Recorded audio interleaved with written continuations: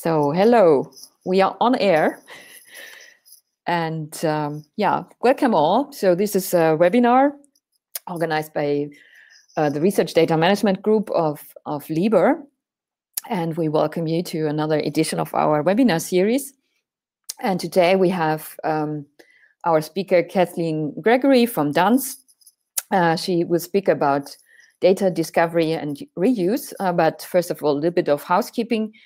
As you can see, you are all muted, but you have the opportunity, and please use it. You can put your questions, comments during her presentation in the chat, which you'll find on the left-hand side.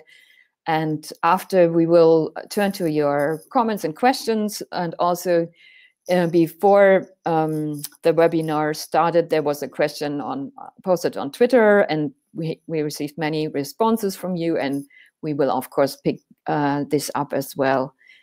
So, and let's get started. I hand over to Kathleen now. Everything in place. Okay. Let me see, we can flip to the next slide. So this is me, and Rob is later joining us for the discussion. So, and you can see Kathleen here. And the little housekeeping notes, and after the webinar, of course, there will be recordings. And yeah, we have the slides already on Zenodo, and you will see the link in the chat. So let's get started now. Okay, good. Well, welcome everybody. Thank you very much for the introduction, Birgit, and for the invitation to speak. So before I dive into the talk, I would like to start by posing two questions to all of you, just to think about. First, are researchers at your institutions sharing data? And then second, just think about if you know if researchers at your institutions are actually reusing data created by other people. And it's the second question that I think is trickier to answer, and it's the question that's really underlying my work. So as more and more data are becoming available, and as more and more people are sharing their data, are people actually reusing them? Now, discovering that data is the first step to reuse. So my research right now is really looking at this question of what practices are people engaging in as they search for data, as they discover data. How are they evaluating the data that they find and making sense of it as they decide whether to reuse it or not? And then I also like to think about how these practices of data discovery are related to community and institutional norms and behaviors, how they're related to infrastructures and data supplies. So in today's talk, I'm just going to give an overview of some recent research that I've been doing in this area. And then I'll briefly touch on some resources and tips for data discovery. And then we'll end by kind of opening the conversation, like Birgit said, to discuss what you all are doing in this space so that we can learn from each other also. And as you do have questions and comments, please add them to the chat window so that we have something to discuss at the end of the presentation. And I would also really like to hear your voices and opinions about if the findings that I'm presenting are matching what you've also observed and what your own practices are. So before I jump into presenting my findings, I think it's probably important to step back a little bit and situate my work so you know kind of how I'm approaching things. So I draw on two different disciplines in my work. The first is information science, in particular these models and frameworks for how people are going about the process of finding information. So as information professionals, I'm guessing these types of models might not be altogether new for many of you. And this is just a summary picture of many of these models kind of put together in one picture.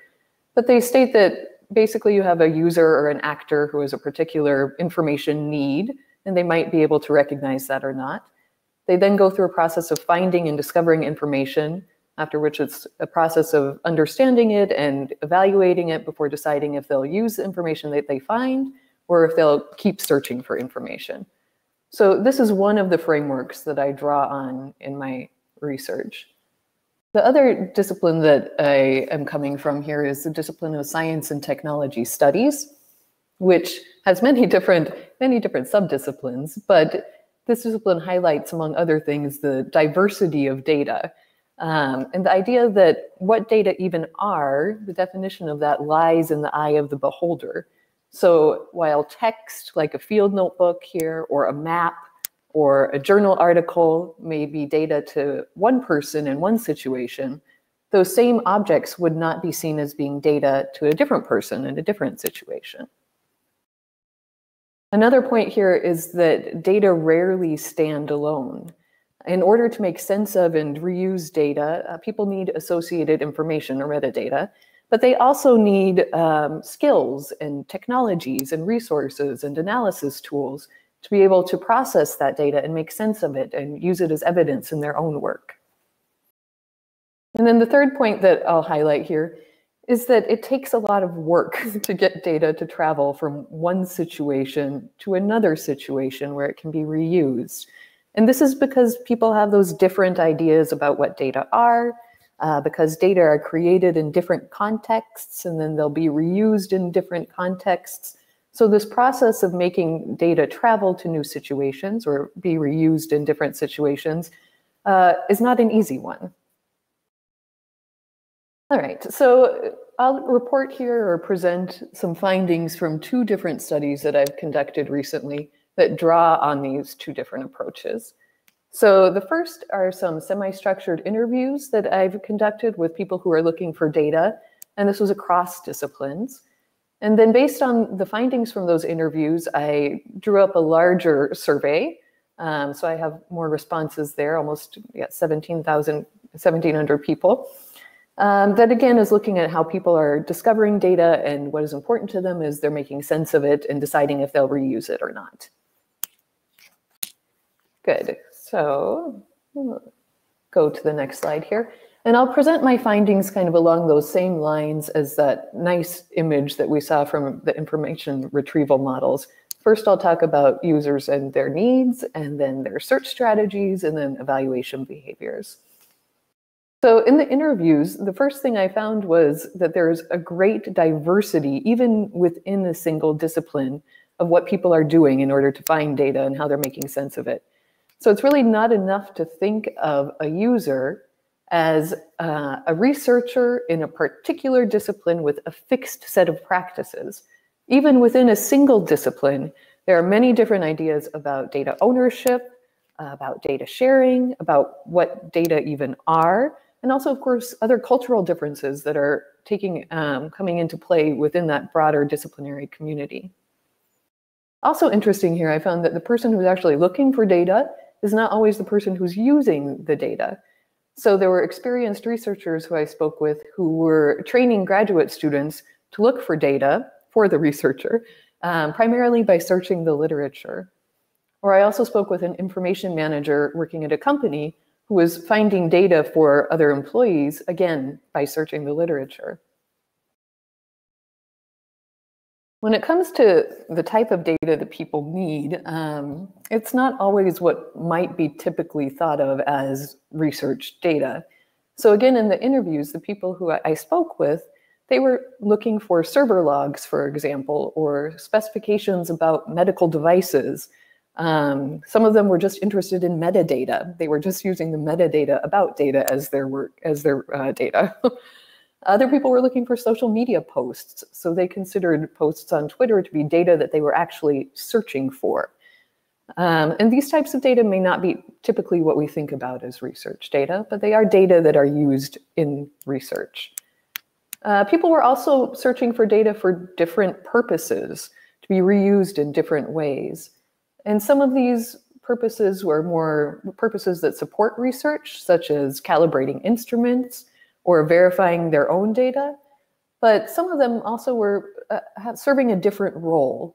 So data were acting almost as a center for collaboration, where people were seeking out new collaborations with other people in order to get data, or decided to get data from a particular person in order to widen their personal network. So these types of details emerge from interviews, but not necessarily from a survey. But a survey can give us a good overall feeling of the landscape also. So I asked participants in this follow-up survey, which of these categories best describes the type of data that they would need? And by secondary data, I meant data they don't create themselves. Now, people could select multiple responses to this, and the percentages here on this plot are percents of the responses to this question. So here we can see that for my sample of survey participants, the observational or empirical data was the most often selected category that people were looking for. And when it came to the reasons for why people were looking for data, so the reuse that they were imagining for the data that they were looking for, the most often selected category here was to use that data as the basis for a new study. And this I found to be interesting because much of the literature in data reuse documents that people are looking for data or using data for more of these supportive or background types of purposes, like calibration or verification. So here I found it very interesting that the most often selected category was actually to use for the basis of a new study. There are also some other categories here that I'll just point out that I thought were interesting. For example, preparing for a new project or a new proposal, or I guess these are all kind of new categories because they have this word new in them, or experimenting with new methods or techniques. So this was something that came out in the interviews also. People I spoke with were searching for data so that they could learn how to, for example, do data visualizations, or people were searching for data within their discipline so that they could experiment with using data science as a new type of technique in their own research. So when it comes to how people are looking for data and how they're searching for it, they're doing a lot of different things and visiting a lot of different places, kind of picking and choosing from sources and strategies as they go along to find the data that they need. And this I found in the interviews, but I also saw this in the survey. So when I asked people what sources, and this was again the researchers in the survey, what sources they're going to look for data, there are many different sources that people are using. But I think what pops out to me in this plot is the key role that literature is playing in this process of data discovery and data search, with 3/4 of the respondents saying that they often are using literature in order to search for data. Now, people are also using search engines, and that was general search engines with the example of Google. And this I saw in the interviews also, that people were Googling for data, but with mixed, which is no surprise to us, but with mixed degrees of success. And people were also Googling for particular domain repositories or looking for the names of particular government agencies that might have data. So not just that they were Googling for data sets or data in particular, but looking for those domain repositories. It might be also interesting to draw out here for this talk the role of support professionals. So that's abbreviated, the third one from the bottom. And included here were professionals in information professionals, data managers, or librarians, I think was the examples I gave for this role of support professionals.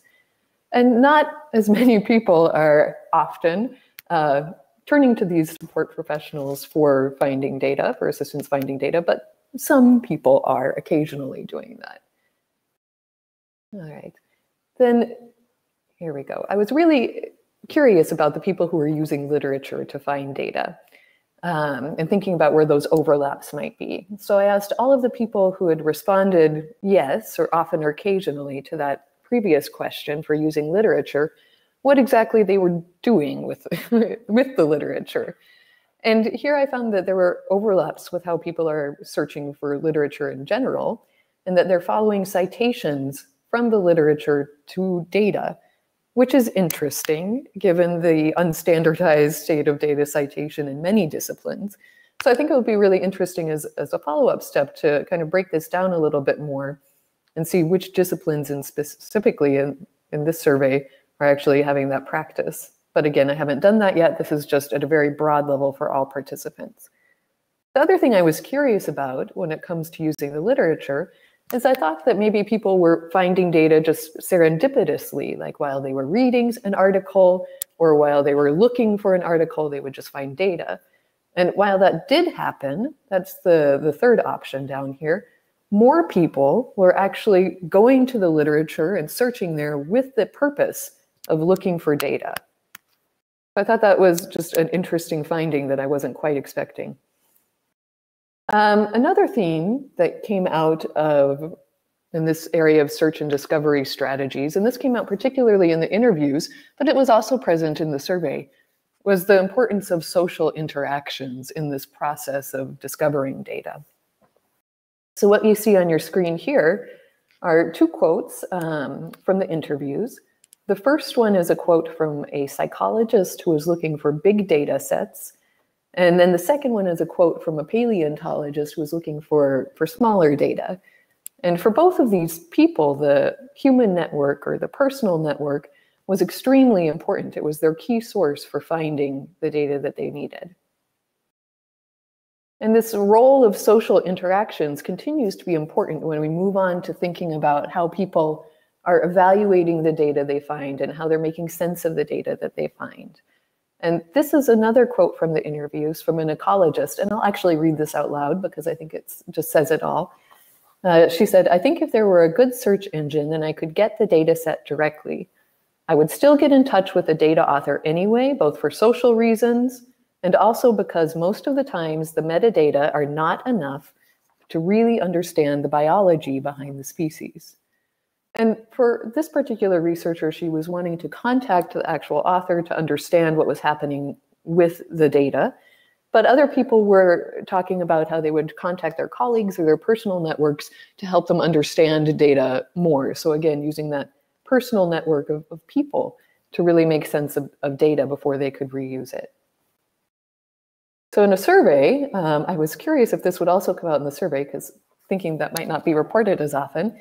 And while it was reported, so it's down here toward the bottom, 50% of people said that consulting personal networks was extremely important or important in making sense of the data. Other things floated to the top.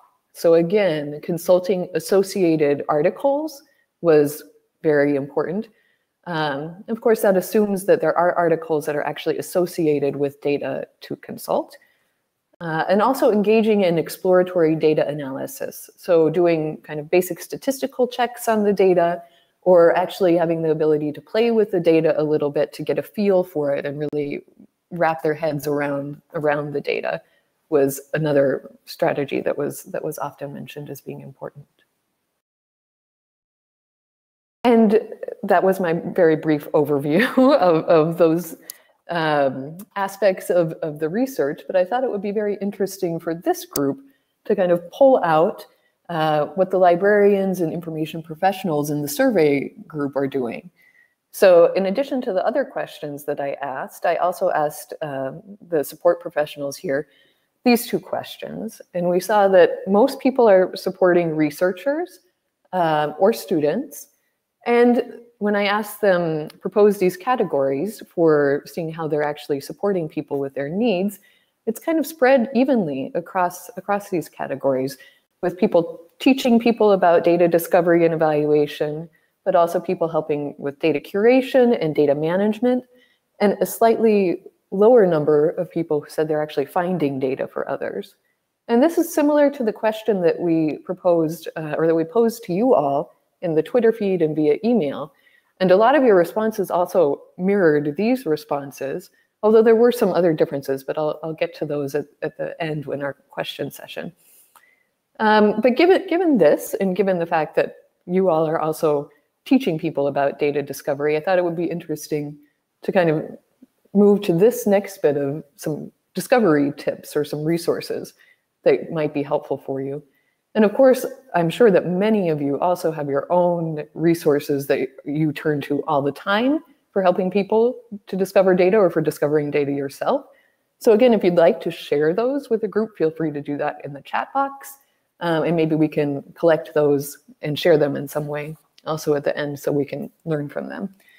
But this publication was the result of the work of the Data Discovery Interest Group of the Research Data Alliance. And it was published in PLOS Computational Biology's Quick Tips series. It's a very practical list of things to help researchers with searching for data. So a small group of us got together and we just wanted to make something very practical and usable for the researcher. And a lot of these tips, as you're looking through them, hopefully you're thinking, well, these are kind of good tips for searching for anything, whether it's literature or on the web. And that's true. A lot of them mirror good practice in general. But there are a couple of individualities here that I'll highlight quickly. So I'll start with talking about the second tip. So as you know, data are distributed. They're stored in many different repositories. And that makes it really challenging, especially for a researcher, to think about knowing where to begin searching for data. So you may wish to start, for example, by pointing them to directories of data repositories. And this is something that was mentioned in the Twitter feed also, so such as re3data.org or fairsharing.org. But on those lists of repositories, it can be difficult for a researcher who really doesn't know what all of these repositories are to establish trustworthiness in the repository. And that's where efforts such as the Core Trust Seal certification, for example, come in, or tools such as, I forget which website I saw this on, but someone in the Twitter feed posted a checklist to help researchers determine the trustworthiness of a repository. So if that person is here in the webinar, maybe you could post the link in the chat box to that also. But also speaking with colleagues is a very important source to determine which repositories are kind of the go-to sources for a particular discipline. And once you're in those repositories, those domain repositories, those are built for a particular type of data. So often the search capabilities are much more specific than what you get at a more general data repository. For example, they might have maps for searching geographic data, or a possibility to search by genetic sequence if you're in a database from the NCBI, from the National Center for Biotechnology Information, for example. But I also think that while it's important to make people aware of these repositories, I also think it's important to understand what they're currently doing and understand their practices and kind of meet them where they are. So if they are using the literature to find data, how can we help them to set up literature monitoring search alerts that would be delivering recent news about publications, for example, that might have the data that they're interested in? All right, and then the next bit kind of is related to this domain repositories. As many of you know, repository developers and managers spend a lot of time organizing the data and using controlled vocabularies to organize that data. And sometimes the best way to find data is not necessarily with a search, but rather through browsing these categories. So really taking the time to familiarize oneself with the controlled vocabularies that are used and the different filtering options can be an effective way to find data. The next one that I'll just point out here is, of course, good practice for every search, as we know as librarians, right? But given the changing nature of data and the dynamic nature of data, where you can have data being updated at a relatively quick period of time or different versions of data being made available, it's important for researchers to go back and make sure their data is up to date before using it. So using a DOI or a persistent identifier to keep track of where you found the data can be a quick way to go back and make sure that everything is up to date before it's actually used. Then the next tip here, so some data, and this is particularly for, I'm thinking of climate projection data or data from Google Earth, but this type of data is not necessarily available with a search engine. It's available through a service like an application programming interface, an API. And if people are needing that type of data, they won't be able just to search for it on Google. They'll actually need to know the services that they need to get that through an API. And some of these services are listed in data catalogs, such as re3data or such as Data1. But they need to be able to know that in order to effectively access that type of data. I think I have one more tip here that I'll just kind of call out, because when we're talking about discovering data, this gives us a chance to think about possible access restrictions that might exist for sensitive data or data with privacy concerns. So data such as, of course, health data, or data about endangered species, or about archaeological finds. This data may be discoverable because it may have a data description record or a metadata record, but then only certain people can access it, or maybe no one can access them. So that provides an opportunity to think about how to best handle that type of data. And also it could provide an opportunity for collaboration.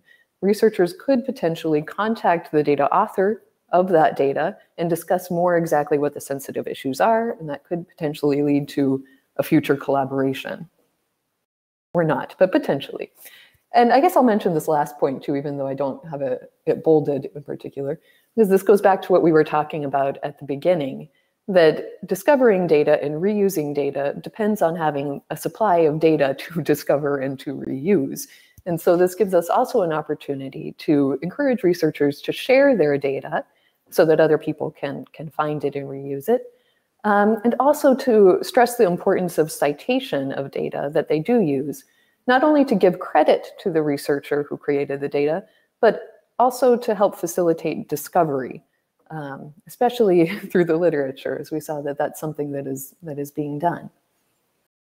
All right, I think I will call out one more resource here before we open for questions. And this is a resource that those of you who work with the social sciences are probably aware of. CESTA is a social science data archive here in Europe, and they have created this lovely data management expert guide, which is a series of tutorials for all different steps of the data management process. But they recently published their last chapter here on data discovery. And this chapter draws on some of the things we've talked about here in the webinar, but it also has unique sources for particular research questions that are often used or addressed in the social sciences. And it has these nice case studies or vignettes, these little stories that are peppered throughout the tutorial that really give the researcher a hands-on feeling or a real-world feeling for the type of issues that people who are searching for data encounter.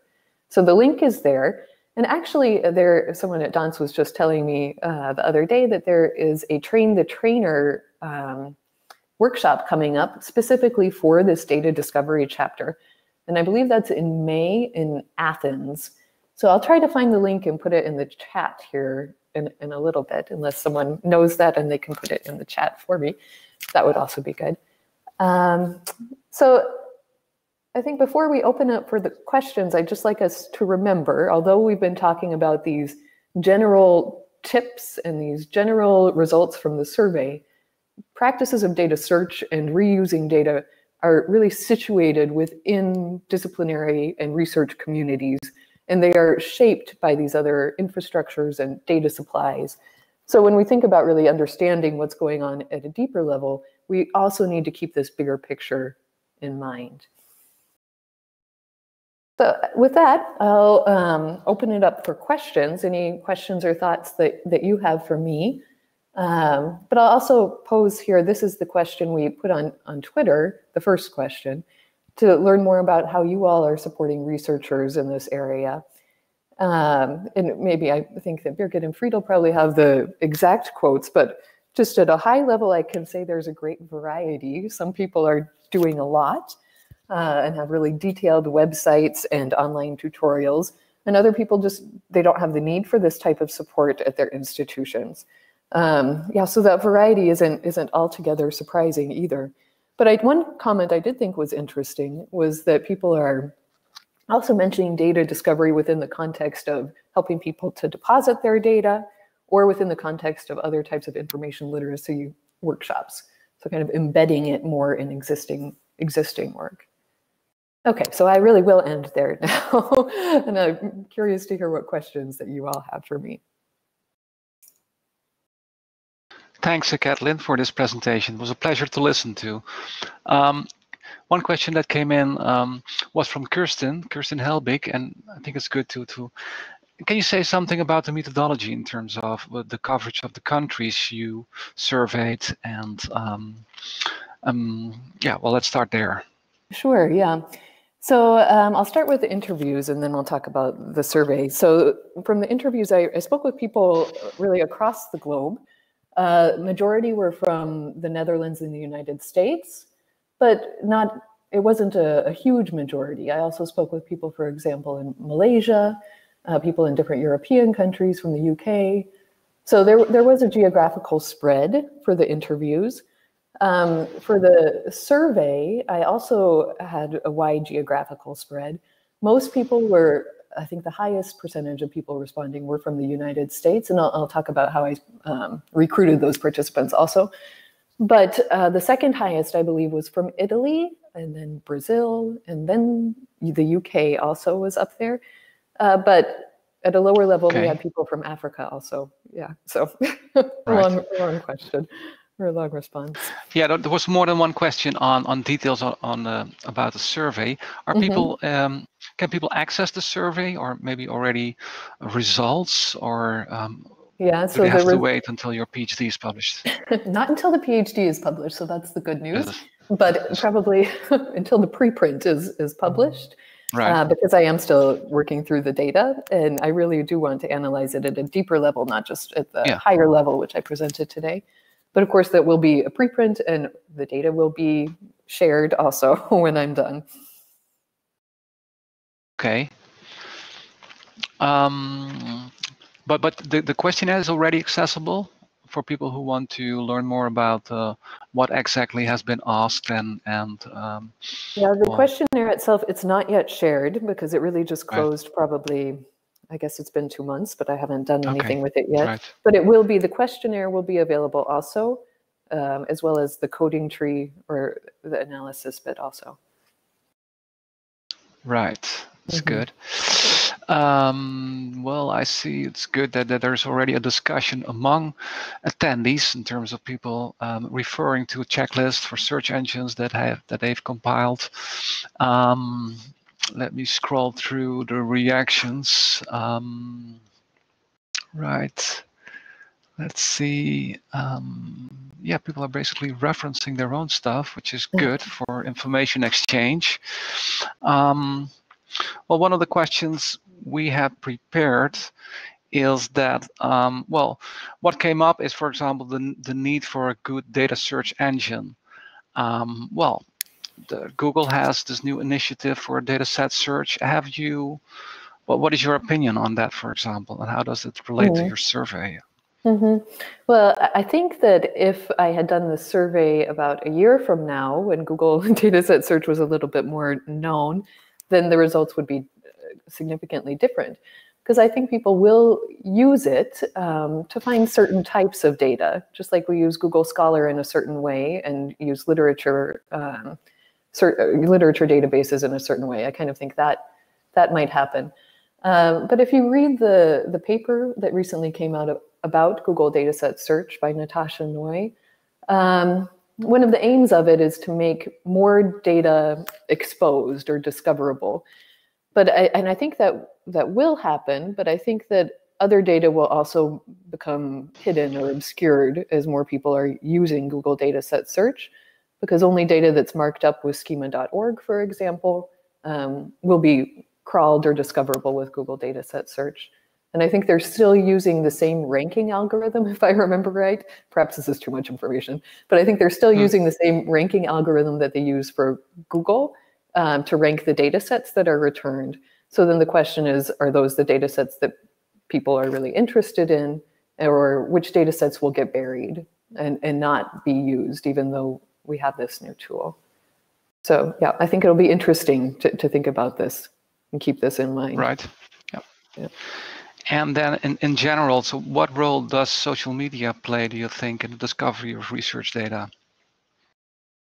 Yeah, that was contrast to the relevance of literature, Yeah, I think that's a really interesting question. And I did not really ask about social media per se in the survey.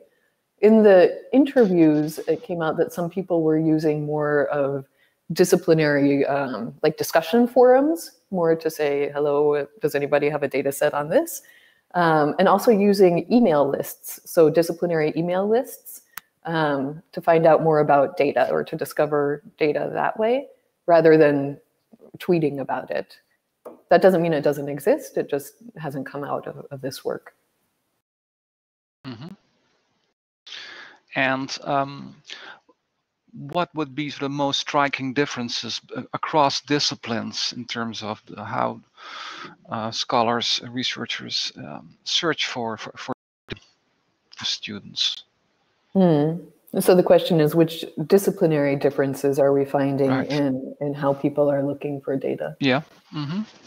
Yeah, that's difficult to answer because, of course, it depends on many things. It's not just the discipline, but it's also like the infrastructures that are existing for certain types of data. And I think I'm going to change your question a little bit, because I think what is maybe more interesting is one of the commonalities, and that's something that I mentioned, and that's the importance of the social, importance of other people in this process. And that's true even in disciplines such as like astronomy, where you have these giant infrastructures for data. People are still making use of their own personal connections to find the data that they want. Mm-hmm. And I think we'll find more of those disciplinary differences at a larger scale when I am able to look at the survey data more, breaking it down by discipline. Then I think we can have that answer a little bit more firmly. Yeah. One question that I see in the chat is, what type of support is out there for data reuse, to your experience, to your knowledge? I'm not sure I understand the question. So is that for data reuse, which aspect of data reuse? which Now, for example, I can think of discussions we have in libraries, whether we, yes or no, should develop further curation services to, for example, improve the findability of data. Mm-hmm. Yeah, I think that what you said just there is interesting, because really it's all very related. When we talk about supporting data reuse, we're also talking about, of course, supporting data findability and accessibility and all of the other letters in FAIR, right? I think it's difficult to kind of separate it out like that. So again, I feel like I'm not really answering that question, but we need to kind of consider it all still as a whole. So these resources that are being shared over here in the chat window about work that's being done on data search and data reuse support, then those probably fit into that question or answer that question as well as I could. Sorry, that wasn't a very good answer. No problem. Mm-hmm. Well, some people raise more or less principal points, but so what is data? And I think you mentioned that, but a distinction that's often made is between data, information, and knowledge. How relevant is this distinction from your experience for data searching and for data using and supporting scholarly practices? Yeah, I think that's a really interesting question, actually. When I first began my PhD, I was really working heavily from these models of information-seeking behavior, right? Because this is what I'm interested in, is the practice of actually finding the information or finding the data.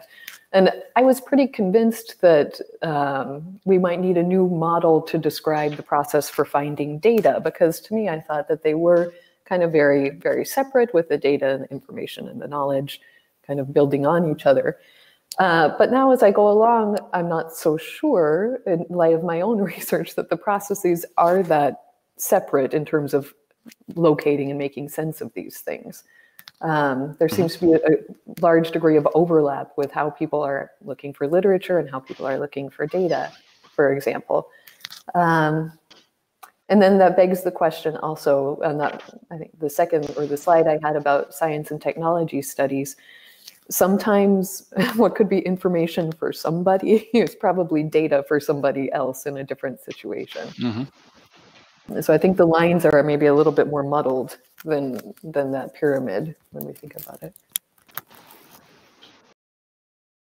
Okay. I just unmuted There's myself. also. Okay, Birgit, you're next for the question. Yeah, I wondered. I mean, there was one question also in the chat. I mean, when it comes to citing data, I mean, you know how often in journals these data availability policies. I wonder if you have been in touch or considering to have interviews with publishers or journal editors as well, in terms of, you know, this citation finding data is of course one of the main entry routes for discovery. So do they check if the data has been cited? I mean, all these basic questions around publishing might be worth investigating a little more. I think that would be great. I mean, Same for repositories. I mean, now you have this, I mean, fairness and trusted repositories. I mean, it's kind of blurry at the level of journals still. I mean, yeah, it's true. You know, I haven't had it planned in my research to have those conversations with publishers, but yeah, you're very right that it is all related, right? The citation and the discovery and the reuse. So yeah, that's something to keep in mind. Yeah, and they might also monitor what's happening if there are citations to data which has a relation to their own publications, and you know. Yeah, exactly. Give a clue on additional. Exactly. Yeah. Yeah, then there comes up a question about skills. I mean, do libraries staff actually have the skills and understanding to help researchers to searching and accessing data? So I think in my experience of working as a librarian, I always really enjoy those conversations with researchers where you actually get to know more about their own particular needs and then help them that way. So I know that librarians are very skilled in having these types of reference interviews and learning more about actual needs for their researchers. So on that level, I think that is an important skill to have to start out with, to really understand what it is that people need. And then the next bit of that question here, do they have to help research search for and access data? Are there additional areas of skills we could be developing? Again, I think, yes, librarians are quite capable to develop those types of skills. It's more just a matter of learning the peculiarities of searching for data and the different sources that exist. And right now there really are so many different sources. So yes, I think it's definitely possible. Oh, I'm sorry, and that's assessing data. I thought it was accessing data. Oh yeah.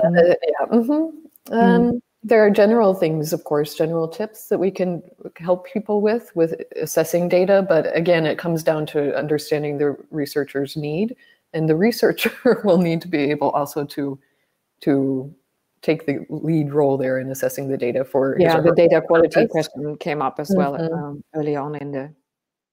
And librarians don't have to.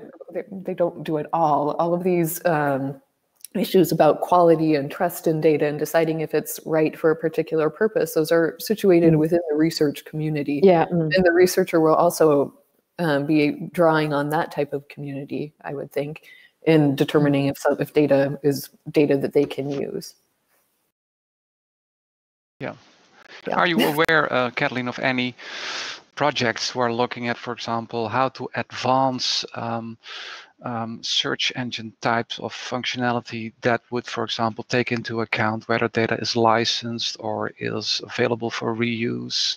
Yeah, not that or I sensitive. know of. Not that I know of, but that doesn't mean it doesn't exist. And if anyone else knows of something that's being done on that front, please add that also to the chat box or say. I mean, a little bit, I mean, in the RDA interest group on data interoperability, I mean, they're not looking into search engines as such, but of course, this is then about like, how do you code machine readably the type of information, and there is certainly areas which are not covered yet in terms of, there is, of course, for Creative Commons, some way of saying, okay, I have this in machine readable form, but other types of uses are, maybe not fully yeah, the data discovery in terms of visiting the data, not taking it away, but just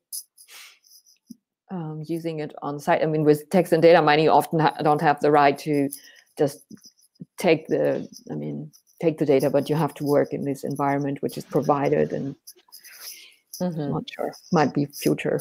Yeah. And I wonder also, because I think the data discovery interest group at RDA is having a discussion also about schema.org and what role encouraging repositories to mark up their data with schema.org might play in making it more discoverable. And part of that conversation is developing extensions to the schema.org vocabulary to describe data. So I wonder if maybe there's some extension that could be used also to describe this type of data, like sensitive data, for example. But that's just a thought. I don't know that that's actually being looked at or not yet. So, let me see what else came up.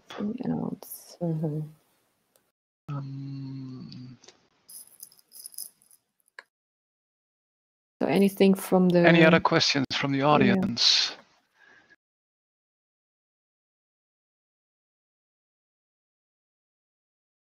You all happy, or but an additional question? Feel free. Let's see. One thumbs up. Thumbs up, yeah.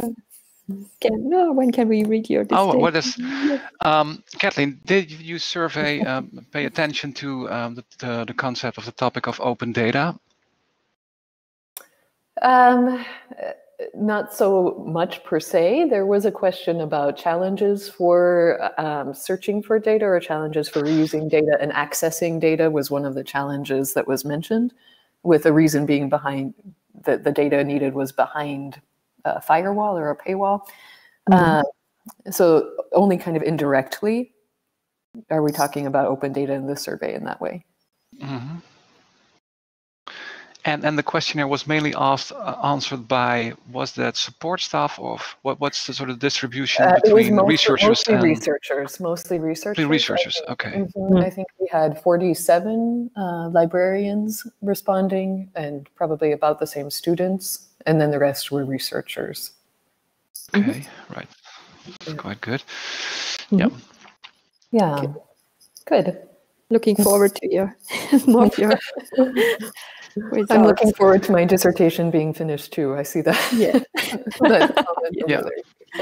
And since you're working at a data archive now and coming from a library community, so how could these two worlds liaise better, or better cooperate? So the data archives and the libraries. What's your opinion on that?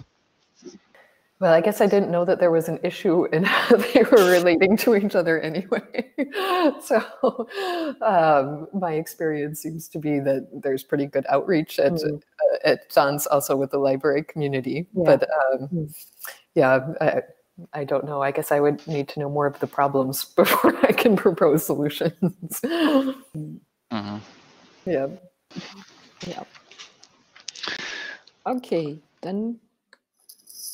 I think no further questions. Yeah, no additional burning questions. So, then I think we are at the end and can close the webinar. Right. Thank you all again for, thank you, Kathleen and Rob and Friedel, who helped us setting up the webinar. And thank you all for coming today. Thanks all attendees.